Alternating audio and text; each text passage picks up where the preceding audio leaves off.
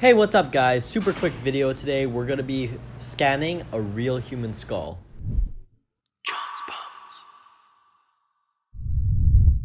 Hey everyone, so I just want to make a super quick video today. I had some extra time during class, so I just wanted to go down and work on one of my school projects. So today I brought down skull 0031 and I was really interested to see if I could scan it and see if I could replicate this on a computer. So this was my first time really exploring scanning as an option to maybe 3D print or work in some of my projects. So I'm really excited with how it went today.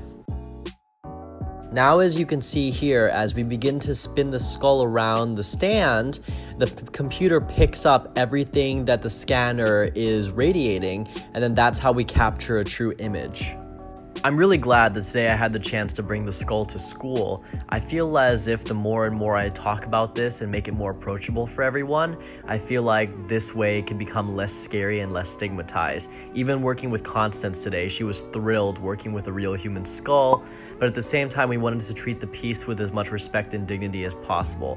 It's always a blend between being able to work efficiently and try new things and explore the materiality of the bone, while also being respectful to the person and the person that donated their body.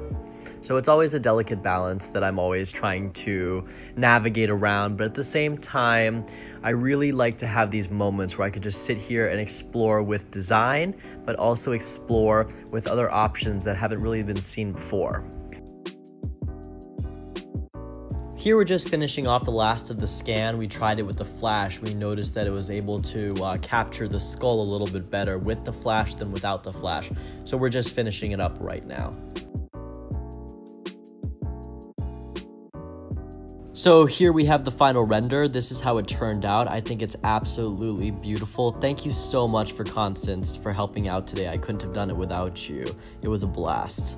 Well, thanks for everyone for watching the video. I hope you appreciate it, and see you guys.